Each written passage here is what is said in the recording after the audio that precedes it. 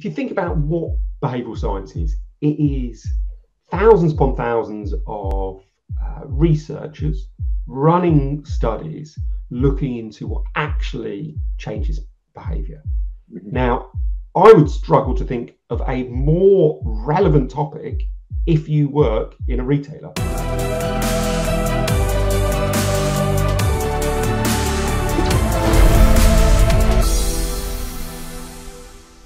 Good morning and welcome to the Innovate Podcast. We're delighted to have Richard Shotton, behavioural scientist extraordinaire, as our guest this morning. Richard is the author of The Choice Factory, which is a book that has influenced me personally and a number of things here at Vypr in terms of how we consider behavioural science and how we apply it to the field of product innovation. And delighted to be talking to Richard today. So Richard, welcome. Oh, very nice to see you again. Richard, just to start with, tell the listeners a little bit more about yourself in terms of your background and how you got into behavioural science, first of all. Okay, so background's been working in marketing, and in terms of how I got into behavioural science, back in 2004, I think it was, I was working on a project for the NHS, and I happened to be reading Malcolm Gladwell's book, The Tipping Point, at the same time. Right. Yep. At the back of that book, there's just a page or two on a 1960s psychology experiment by two American psychologists called Latané and Darling. And in it, they come up with an idea called the bystander effect. So essentially, their experiments show that if you ask loads of people for help, there is a diffusion of responsibility. If you want to get someone to help you, better to ask an individual. So read that experiment and I thought, well, wait a minute, this is really applicable to the challenge we have at hand. At the time, we were trying to encourage people to donate blood, and the standard tactics go out and say, blood stocks in England and Wales are low, please donate. But according to Latané and Darling, we'd be victims of the bystander effect. We're asking everyone to help. So the chances are most people think, well, I'm going to leave it up to my neighbour. Why should I go through the pain and hassle of donating? Right. So I spoke to the creative agency, told them about this experiment and made a very simple suggestion. Said, look, why don't we stop saying blood stocks are low in England, please donate? Why don't we tailor that message to wherever the audience lives? So if you're in Basildon, you might see blood stocks low in Basildon, please donate. Now, it's a very crude application, very simple application, nothing clever or creative about it. But what was interesting for me was the performance of those ads went up by about 10%. So cost per donation dropped by about 10%. And when that happened, I kind of thought, well, okay, this one experiment was super useful, but what about all the others out there?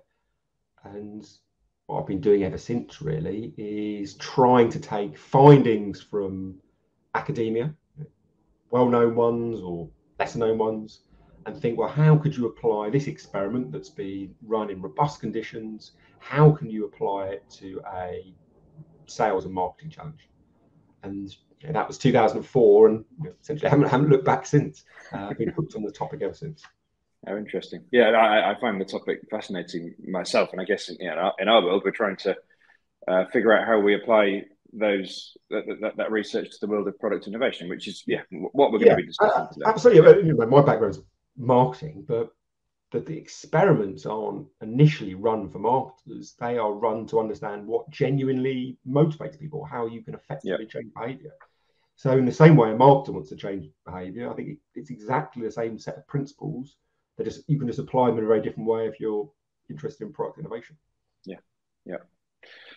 Okay, so in every episode of the Innovate Podcast, we like to start fairly gently and just dig into a little bit about you before we kind of get into the main topic. So 4 or 5 rapid fire questions, just so the listeners kind of understand a little bit more about Richard. So first of all, what's your favourite town or city in the UK for food? I'd have to say London. So I live in South London, and I think the sheer scale of the place means that whatever cuisine you're interested in, there's always something out there. So I think London for its sheer variety. Yes, I live there. To say where my least favourite place is currently. I went on holiday to Oban this year. Absolutely beautiful part of the world, but I had the worst sickness after eating shellfish. So I think currently London's top, Oban is my least favourite. Yeah. So what would your death row meal be? And I'm guessing it wouldn't be shellfish from well, in that case. Yeah, it might be a way of getting out of it. Something very, very, very, very slow cooked.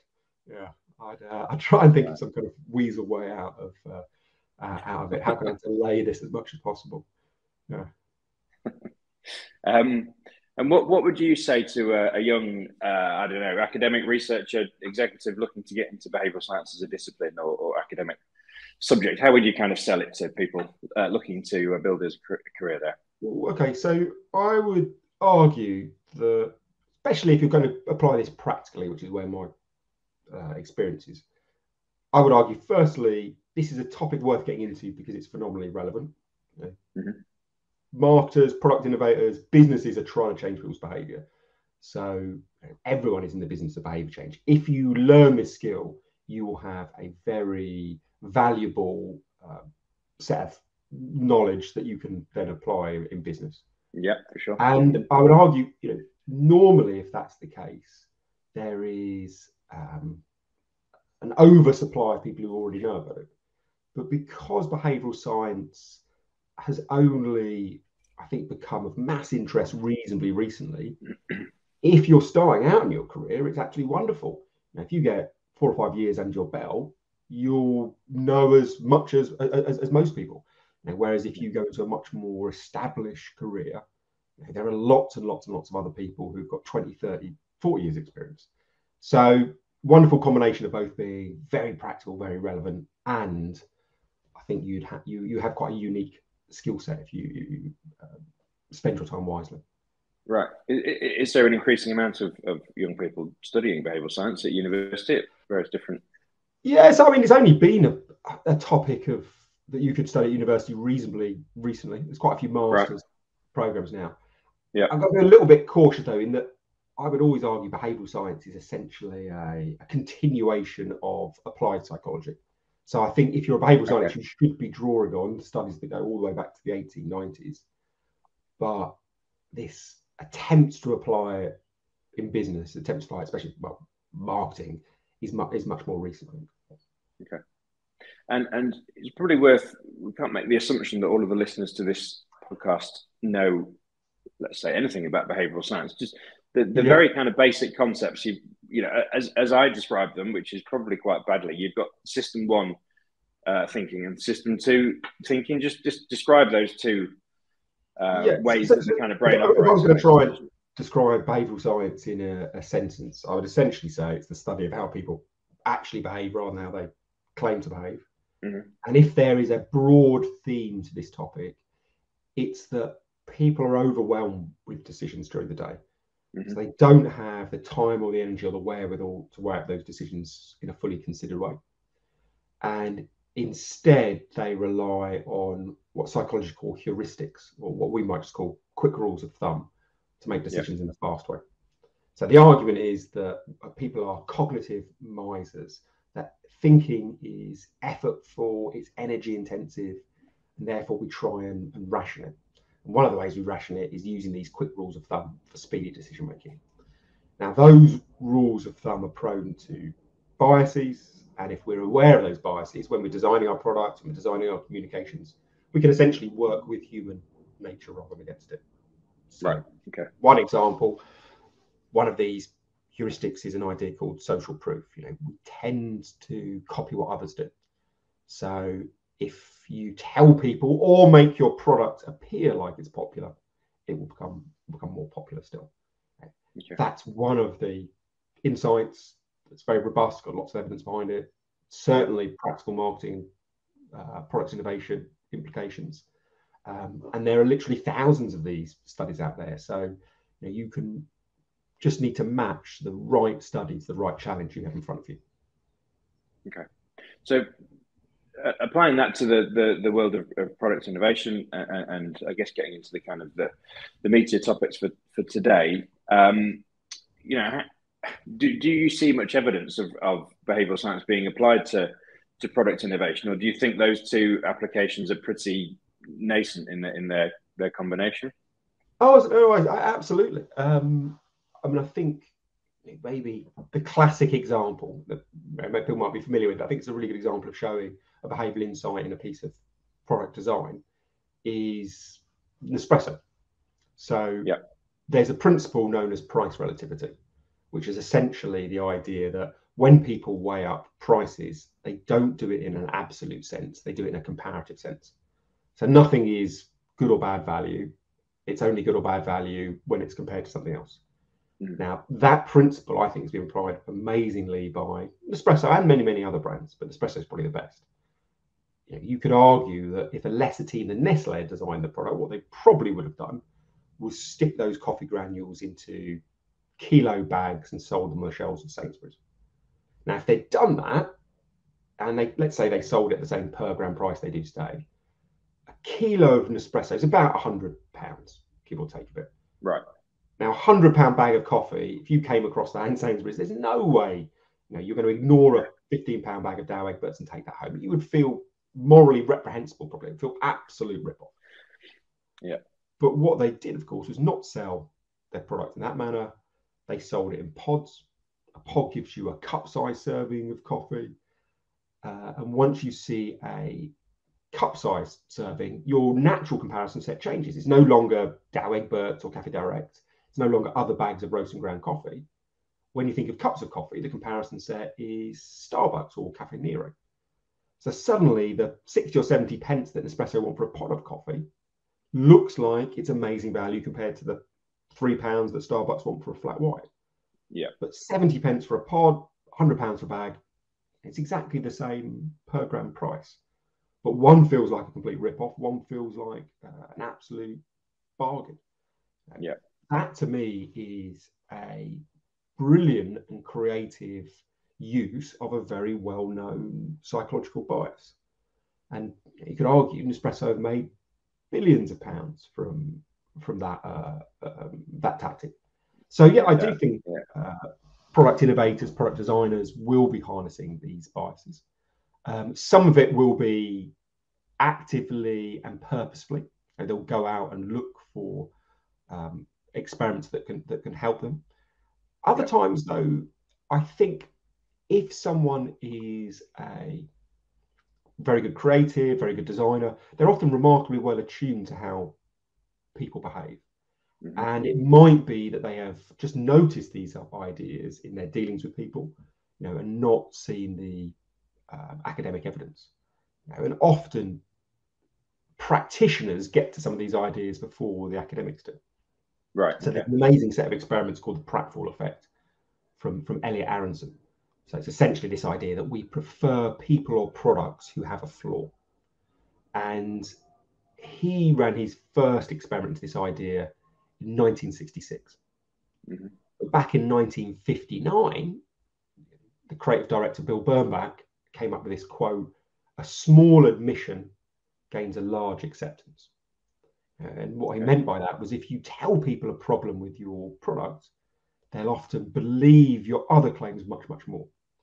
And he, or at least his agency, put that into practice with things like VW, ugly is only skin deep, America's slowest fastback, or Avis 1962, we're number two, so we try harder. They were applying this idea of the pratfall effect, admitting a flaw to gain greater believability, 6-7 years before the academic had ever published his data. So yeah, I think there will be designers using these ideas, either absolutely and directly inspired by behavioural science, or the best designers, I think, will know many of these ideas intuitively. Yeah.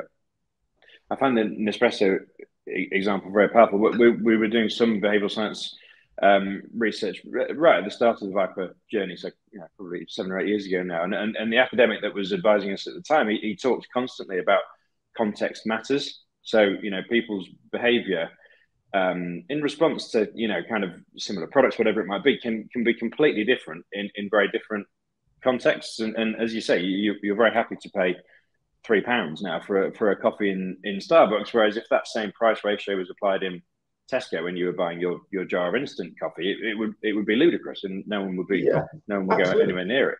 Yeah. Sorry, go on. It's effectively the same thing in a different in different packaging. Yes, yeah. Although I'm not sure if Starbucks would like to compare to instant coffee, but maybe to compare to roast and ground. But the only thing that's probably worth stressing is, I think that Nespresso example is quite well known, and I wouldn't want people to think it's just Nespresso that does it. If you go around the supermarket, you start to see this again and again and again. I think the more recent example of someone who's applied this idea is Seedlip. So this is the 25 quid a bottle stuff, non-alcoholic. You mix it with tonic, you've got a non-alcoholic version of a gin and tonic. Now, everything they do with that brand is about making the comparison set in people's minds craft gins. So you look at the bottle and it's got this wonderful kind of Victoriana design. It looks like a craft gin. It's in a gin-shaped bottle. In the supermarket, it's cited very close to the gins, often at the end of a non-alcoholic spirit section. They refer to it as a distilled non-alcoholic spirit. Everything is about trying to make the comparison set craft gins. So when they go out and charge £25, people think, okay, well, I would pay £30 for a craft gin. I'm getting a £5 discount. That's fairish. It doesn't have any alcohol after all. And people buy this stuff. But you could easily imagine a hypothetical world in which someone had created this spirit, but they had decided, okay, well, or Tesco's had told them, no, we're putting this stuff in the cordial aisle, and maybe it was sold in a plastic bottle, day glow colours, and it's between Robinsons and Ribena. Now, even if this stuff tastes like the nectar of the gods, even if it was absolutely amazing in terms of its taste, there is no way in that hypothetical world that anyone would spend more than £5 or £6 on it, because their benchmark comparison price would be a £3 bottle of Ribena. If it tasted amazing, they might pay double that amount, but they're not going to pay 10 times the amount because it would transgress fairness norms. So absolutely, you've got examples like Nespresso, which made billions, but Seedlip, I would say, is a smaller, probably I'm sure they made millions out of this, but a smaller example of the same principle. Shift your comparison set, and you can shift people's willingness to pay by absolute orders of magnitude. Yeah, that's really interesting. So for the lesson for retailers there, if they want to add more value into particular categories that might have seen price deflation over a sustained period of time, is effectively kind of reframe it and recreate it and physically move it in the it could be through design, citing, just how you introduce the product to people.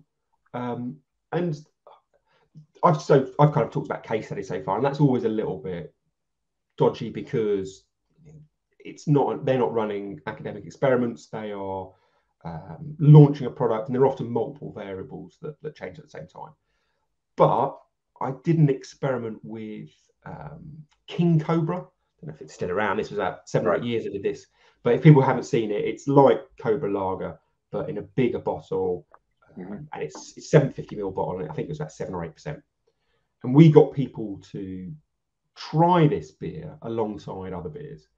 And we tried a little bit of subterfuge. We didn't tell them why we were running the experiment. They thought they were just rating various different beers and comparing the quality of the taste. And what we found, I can't remember the exact numbers, but let's say people were prepared to pay £3 for this beer when we asked them, what they thought it was worth. Next group of people, exactly the same setup, range of different drinks, tasting them all, saying how much they're prepared to pay, how much they like the taste. But this time, the King Cobra was served alongside bottles of wine. And what we found was when people gave this is a different group of people, when that different group responded on how good value they thought, or what they were prepared to pay for King Cobra, the average answer was saying like £4. What we think is happening here is by changing the reference set, the benchmark people are prepared to pay changes. So when it's served with wines, people at the time probably thought £5 was a fair amount to pay for a wine. They recognise King Cobra is not as strong. It's a beer after all, so they reduce down. But they don't reduce it that much, just goes about £4. Whereas when people had the Cobra served with beer, maybe the price they're prepared to pay a bottle is £2. They recognise King Cobra is in a bigger bottle, it's more alcoholic, so they're prepared to pay more. They adjust upwards to about £3. But the key point is people take that benchmark and it affects their later estimations. They use it as an anchor. They adjust from that anchor but they tend to not adjust far enough. So even when you strip back all the other variables, you just focus on this context of consumption, we can see in very controlled circumstances this idea of price relativity happening. It's very interesting. So you've referenced 2 or 3 biases so far, things like anchoring and framing and relativity. If you were kind of training or mentoring a product developer on behavioural science, so someone who's spending their days, developing product innovation and thinking about products to bring to market, what would the 2 or 3 kind of biases that you would really try to ingrain in them be, and why, I guess, and what's the relevance to innovation? Yeah, of course. So discuss price relativity. I only just touched on social proof, and that might not at first glance look like it's relevant for product design, but I think it definitely is. If people aren't familiar with this idea, we mentioned earlier that it's essentially a description of the fact that people are a herd species. We copy what others do. Mm-hmm. Now, there's lots of academic evidence for this. One study, for example, by Kees Kaiser in the University of Groningen, he finds an alleyway where there are lots of bikes parked in Holland, and he puts flyers over the handlebars, and he monitors whether people put the rubbish in the bin or they just chuck it on the ground. Now, what's quite interesting is in his experiment, he sets up 2 different scenarios. First scenario, before he puts the flyers on the bikes, he cleans the alleyway. So he makes it look as if most people are responsibly putting their litter in the bin. Right. And I'm trying to remember back. I think, let's say it's roughly, this will be within 5%. 30% of people in that scenario chuck their litter on the floor. Next scenario, a different group of people, different time. He purposely makes the alleyway look messy, sprays some graffiti on the walls, chucks some litter on the floor. In that scenario, he set up a social norm where it looks like most people litter. And about 60% of people litter in this scenario. So depending on what we think most other people are doing, we're seeing this doubling in terms of littering. If it looks like the normal behaviour, lots of people do it. If it looks like few people are littering, most people don't. So a subtle cue about the popularity of a behaviour can change how likely people are to do it. Okay. Is that what some of the beauty brands would do on their advertising, where they say 9 out of 10? Oh, yeah. So that to me would be a literal application. If you go out and you say, we're Britain's most popular lager, 9 out of 10 customers recommend it. We've got 10,000 5-star reviews. That's literal application to social proof. And marketers do that quite a lot. Maybe not as much as they should do, but they do it quite a lot. I think you can take that underlying principle, though, and apply it to product design. And the application should be, how can you make your product look as popular as possible? Often products, when they're used, they are invisible. No one notices. I think the job of a product innovator is to think, how can we make our product look become much more visible? So recent-ish example from Britain, fintech sector, someone applying this is Monzo. Think back to a time you've been in a cafe.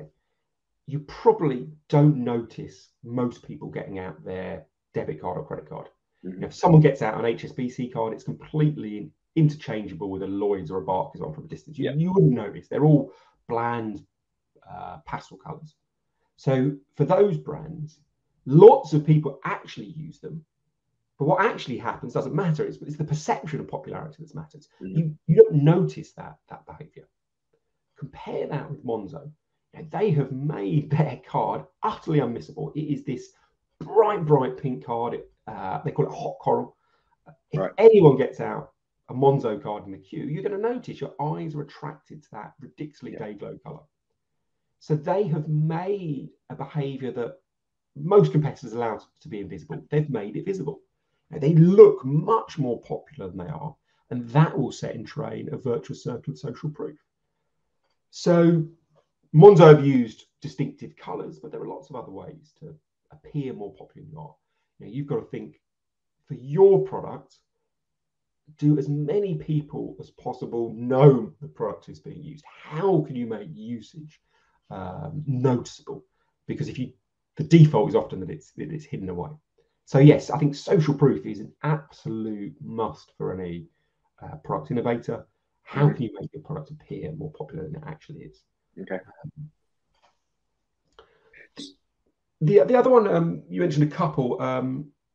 One other area might be worth thinking about is not just creating a desire to use the product, but creating a associated moment for the product use.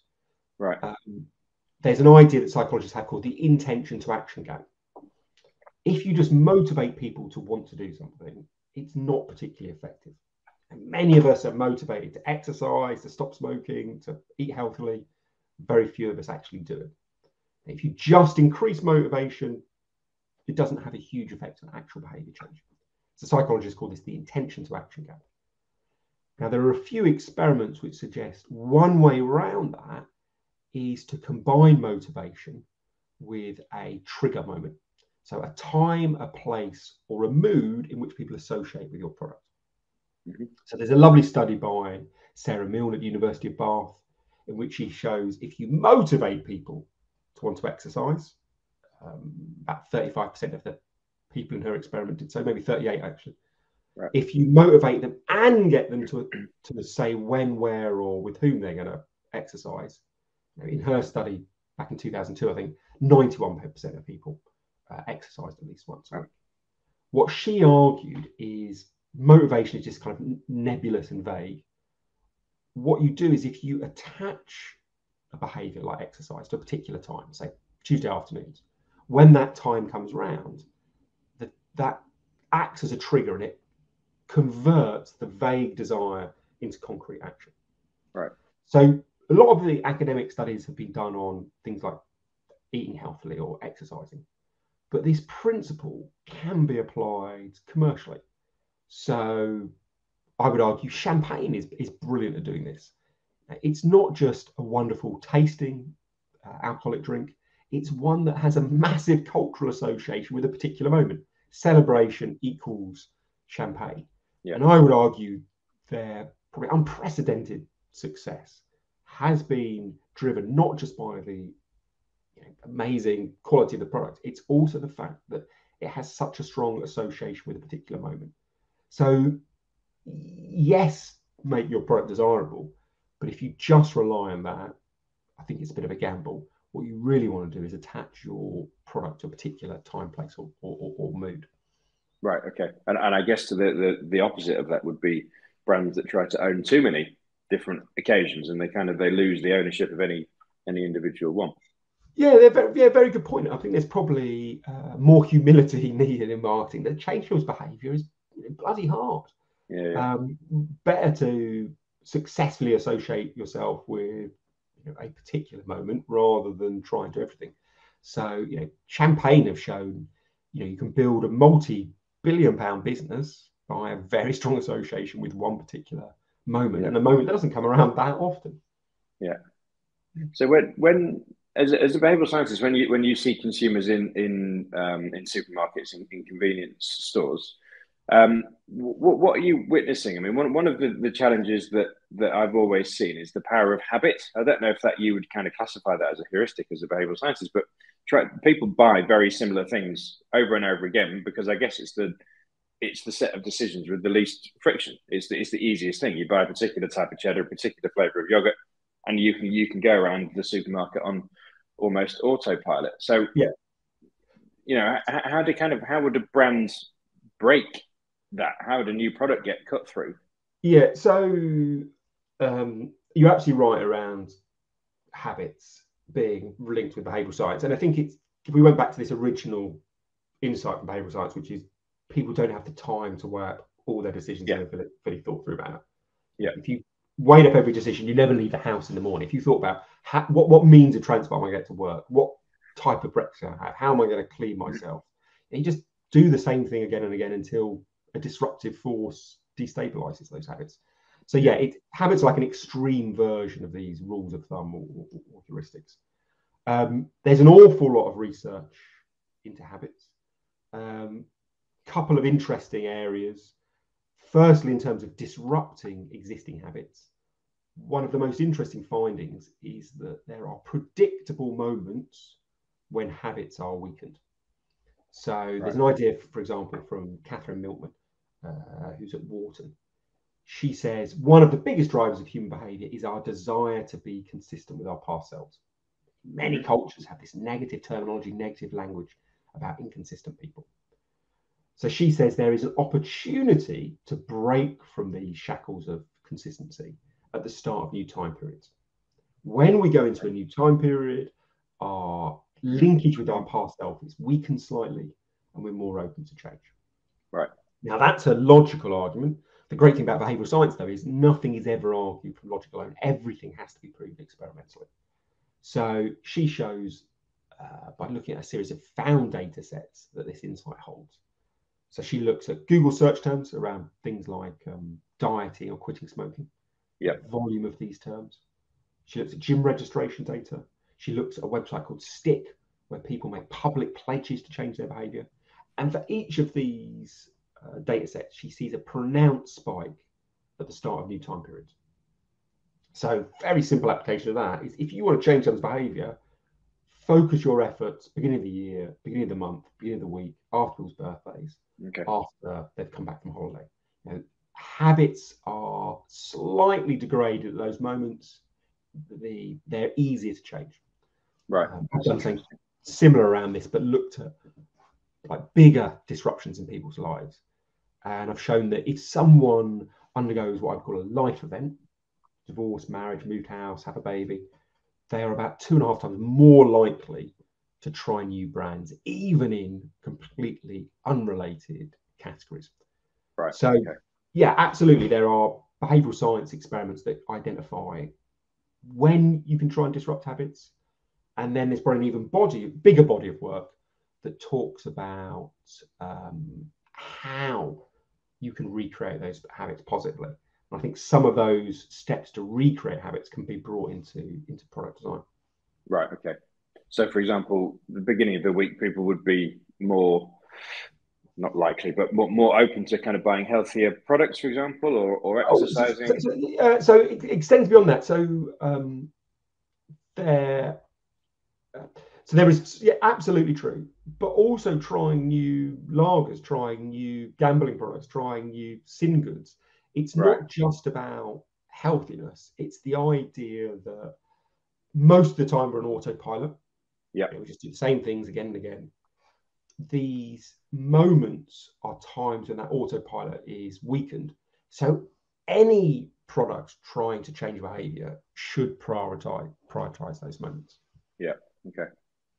And from a behavioural science perspective, I've got this hypothesis that that there could be a formal role for behavioural scientists within retailers, within manufacturers in terms of kind of product design. Do you think it would be possible to build almost not the perfect product, because that's too cliche, but a very, very strong performant product that had as many of the relevant kind of behavioural biases baked in? Yeah. So okay. So there's two elements there. There's, can behavioural science be applied to improve product design? Absolutely, yes. And then the second bit of, would the perfect product have lots and lots of biases involved? And that I'm not so sure about. So on the first point, I think if you think about what behavioural science is, it is thousands upon thousands of researchers running studies looking into what actually changes behaviour. Mm-hmm. Now, I would struggle to think of a more relevant topic if you work in a retailer. Literally, your whole job is trying to get people to change their behaviour. Pick your shop over someone else's, buy more of your stuff, pay a price premium. Literally, there are thousands of studies out there already that someone else has funded, that have been done by very credible academic researchers, that are done by a neutral group of people. They're literally sitting there on the shelves of libraries. All you have to do is, as a very first step, is take those findings and build on them and apply them to how you approach your dealings with consumers. So I think it's almost insane that more people aren't applying this. And the great thing is, if you're a retailer, I'm not saying you should take a study run on littering and say this is definitely going to work when I'm trying to sell beer. But you should take the academic experiment as a hypothesis with a reasonable degree of proof around it, and then use your store as a way of testing to see if it works in your particular category. Take 6 stores and apply the bias. Take 6 stores and don't apply the bias, and then see what the difference in performance is. They've got this giant laboratory. Why not use it? So absolutely. If you're a retailer, you should certainly be applying behavioural science. Whether that means you have an individual who's responsible, that's one route. You might want to bring in external experts. You might want to create a culture where everyone in your company knows about behavioural science. Each of those has their strengths and weaknesses. So, but definitely, you should be applying it. The second point you mentioned there about, can you create a perfect product by layering on bias after bias after bias? I'm a little bit more skeptical about that.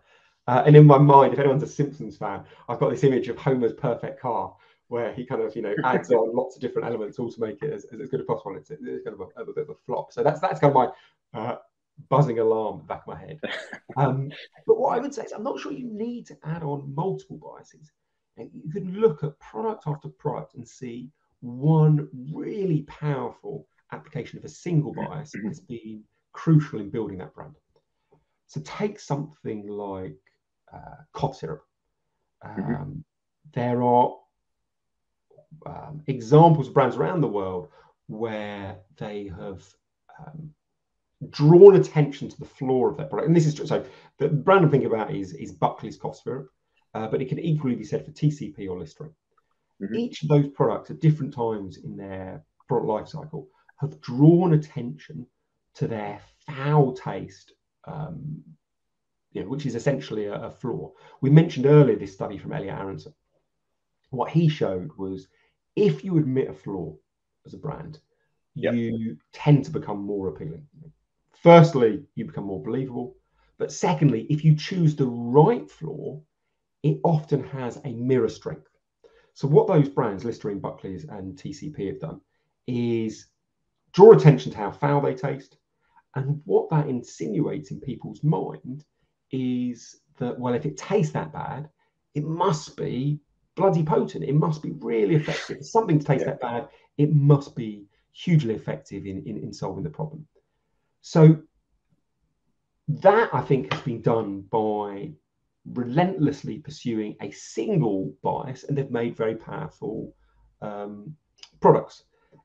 If they tried, I think, to layer on bias after bias, there might be some attenuation of that effect.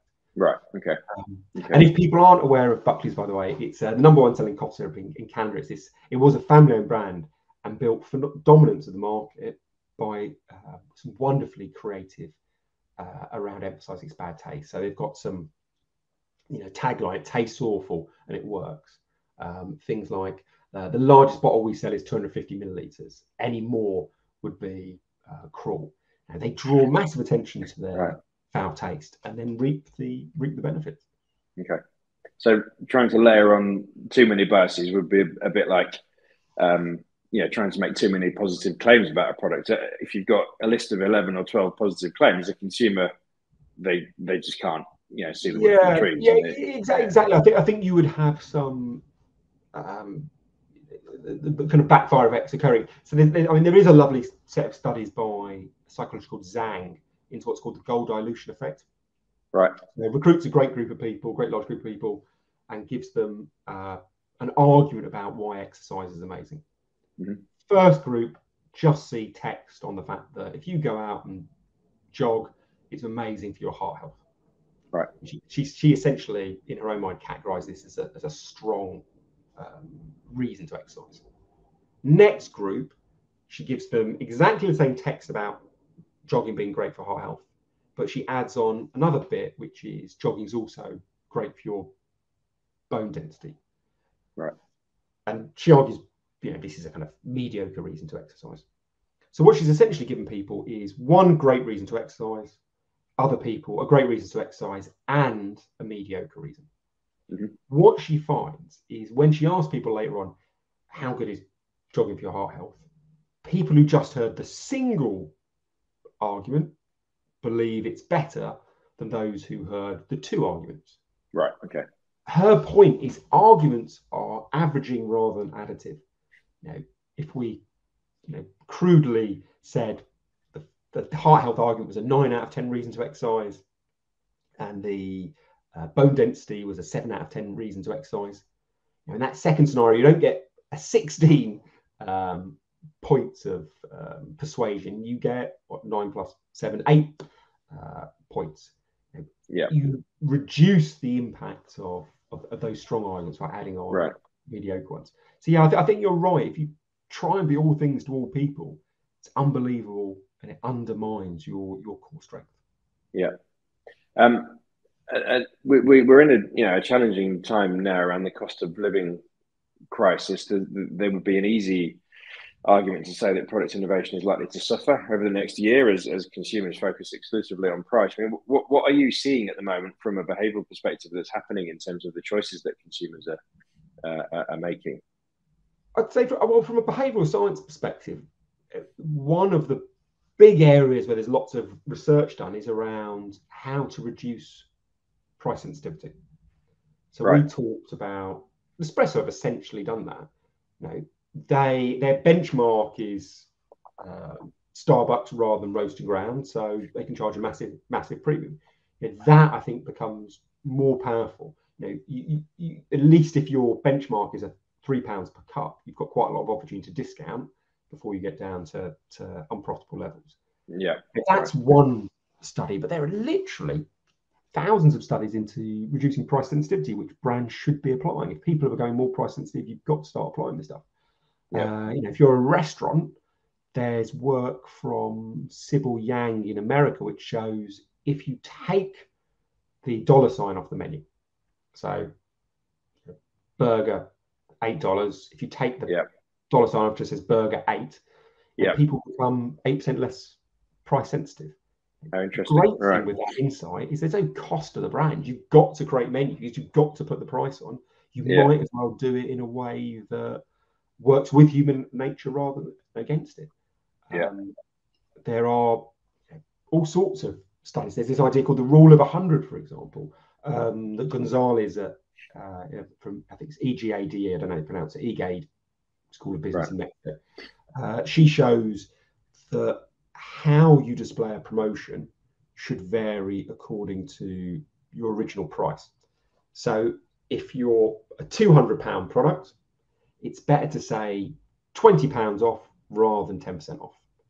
But if you're a £10 product, it's better to say 20% off rather than £2 off. People react almost naively to numbers. They look at the headline figure rather than what that number represents. Use the largest possible number, and that can be an absolute amount, can be a percentage, but basically which one works best changes once you pass this threshold of £100. Lots and lots of different studies talk about how to reduce price sensitivity, and I would argue with the cost of living crisis, these become more important for brands to be applying. Yeah, no doubt, no doubt. And then I guess kind of final topic to discuss. What do you see that the innovation sector does really well that maybe kind of consumers don't understand externally or is not shouted about externally? Yeah, I mean, I think the key thing about consumers was to understand very little of it. I mean, any product in the supermarket represents a tiny importance to every consumer. So I think we overestimate how much people think of our brands. For sure. And that does create problems because if we think people think lots about our brands, we assume their attention. That's a massive danger. And then we worry about causing offense or not being liked by people. Mm-hmm. Arguably, the much bigger danger is not being noticed at all and complete apathy. Yeah, so sure. I think I'd be very cautious about ever thinking that consumers put much thought at all into their toilet roll or toothpaste or liver spread or whatever you're buying. Yeah. But I think the cost of living crisis is a huge opportunity for private label, because this is historically the time when retailer own brands kind of can flourish, as people are making often quite blunt price choices between the brand that is £2 and the private label equivalent that might be £1.50, for example. So there's a big opportunity for own brand. Yeah, absolutely. And then final question, Richard, what's the best product launch you've seen in the last year or so? Oh, okay. Great question. So maybe from a behavioural science perspective, and it's potentially more than a year ago. I think my idea of time is faulty. I do love. I've mentioned this before. I love Wordle as a product innovation. Right. And I think there are points about Wordle that can definitely be applied by products. So the reason I think Wordle's amazing is, what many people don't know is this game was launched in 2013. So a guy called Josh Wardle created it, launches this product, and essentially you've got 6 goes to guess a 5-letter word. When he launches it, he lets people play as many games as they want every day, and it's a complete flop. 30 people are playing on a daily basis. Right. So he pulls it eventually. 2020, he goes through lockdown in New York, and he becomes addicted to the New York Times crossword. Mm-hmm. And he begins to wonder why he loves this cryptic crossword so much. And he gets to the point where he thinks, well, actually, I think I love it because I'm always left wanting more. As soon as I finish the crossword, right, I have to wait a bit. Can't satisfy my desire. I've got to wait till tomorrow when the New York Times release the next one. So he thinks it's this scarcity, this lack of option to fulfill your needs, which makes it appealing. So he goes back to Wordle, recodes it, and now releases it, and you can only play 1 game per day. Right. And it's that sense, and he's very specific about this is the reason what he wants to create. He wants to create this scarcity. He says, I want Wordle to be like a delicacy. I want it to be like a croissant that you try occasionally, not something that you sate yourself on again and again. And it's only when he introduces this false level of scarcity that that usage take off. Got a million people playing it a day now.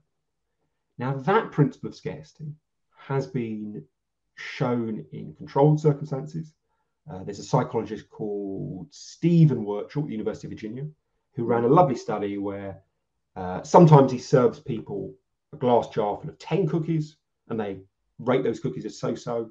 Other times he serves them he serves different groups of people a glass jar with just 2 cookies in.